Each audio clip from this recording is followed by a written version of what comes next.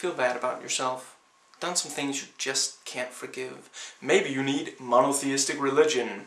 Learn how to judge others and thus shift the attention and blame onto someone else. With our patented manual, you will no longer have to make any decisions or take any responsibility for them, because regardless of what you're doing it for God.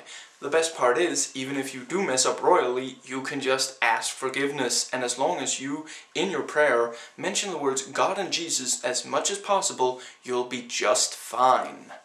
With monotheistic religion, your personal views will be affirmed. You will no longer have to rely on those pesky facts and figures or mature any. But don't just take my word for it. Listen to this satisfied customer. I used to be very insecure because I'm kind of I don't know very much. But then I tried monotheistic religion, and now I don't ever have to know anything or try to understand anything again. When there's something I don't understand, it's obviously because God did it and it's part of His master plan. And when people do things that I don't agree with or I don't like, it's because God doesn't like it.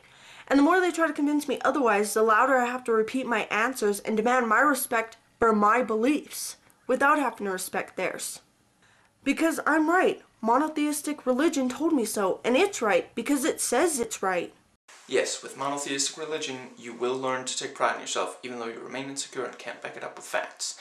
Order now and get not only our holy book and a secured seat in heaven, if you follow our manual, even though it contradicts itself.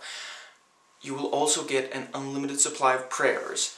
Prayer has never been proven to have any effect, and monotheistic religion has been known to cause people to enslave, torture, and kill people who don't believe in the exact same manner. No religious official will take responsibility for the misuse of the teachings, or when they do, they will call it the right thing.